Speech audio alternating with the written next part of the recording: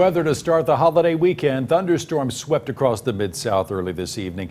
We saw strong winds that blew down trees and knocked power out for thousands. In fact, thousands are still without power. Tonight we have team coverage. We get to Yasser Kisk in just a few moments with our first check of the weekend weather forecast. First, Fox 13's Amisha Ramsey joins us live from Earl, Arkansas. That's just 20 minutes east of Wynne. Amisha, heavy rain, wind. It all left a mess behind for those folks to start cleaning up at daylight. It did, Merle. I can tell you that we've been all over the place in Arkansas, from West Arkansas to East Arkansas. I want to show you some of the most significant damage that we've seen here in West Arkansas, here in Crittenden County.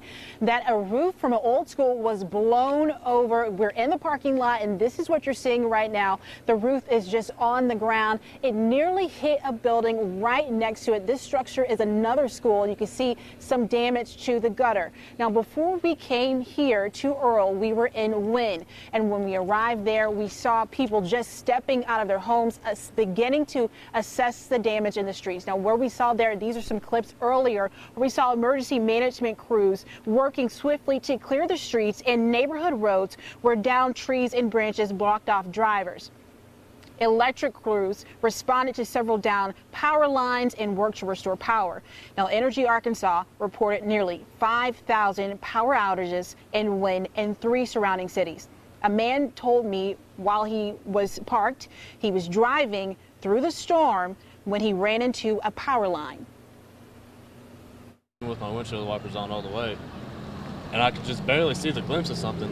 And I saw power lines, and I actually hit it, but luckily nothing happened, and there's no damage to anything at all. Another resident says, compared to some of his neighbors who had uprooted trees in their yards, he only had to clear a few branches. It's going to be inconvenient, but I would imagine we're not going to have power back until sometime in the morning.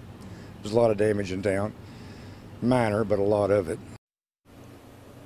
I was also told a local grocery store there named Hayes had air-conditioned units that were blown off by strong winds. They can say it can take nearly through the weekend in order to repair that damage. Now, here back in Earl, let's take a look at this roof again. It is in the parking lot, and again, this looks like most of the damage that we've seen here has been very, very significant.